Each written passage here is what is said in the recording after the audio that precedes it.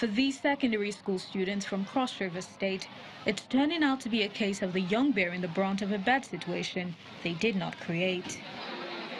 They resumed to lock school gates and a notice to return home as classes had been put on hold till further notice.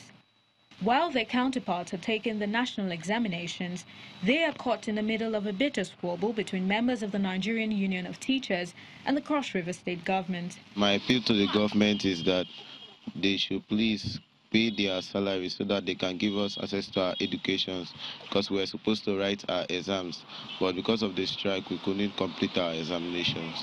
They have not promoted most of our primary school teachers, and this is bad.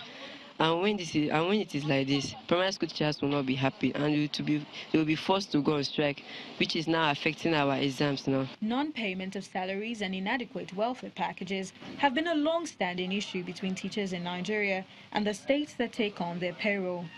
The storyline has not changed much, and these public school teachers in Cross River are making an all-too-familiar demand to get paid for the work they've done.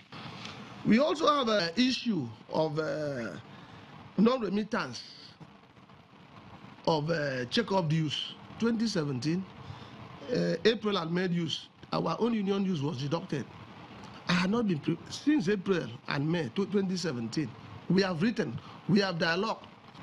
About 70 or so percentage of the teachers are not enjoying promotion, and they have their letter. And they are still in the same system with those who have enjoyed promotion. The state government says it understands the concerns of the teachers, but also appeals that they in turn understand the plight of the children who are missing their national examinations.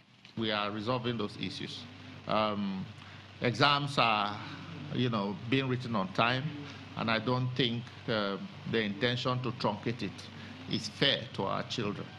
So we are trying to resolve those issues with labor, and by God's grace, within the next few hours, like tomorrow, the matter will be resolved. There is a high possibility that the repercussions of this action is a delay in the completion of their curriculum, an endless cycle of delay in the academic calendar.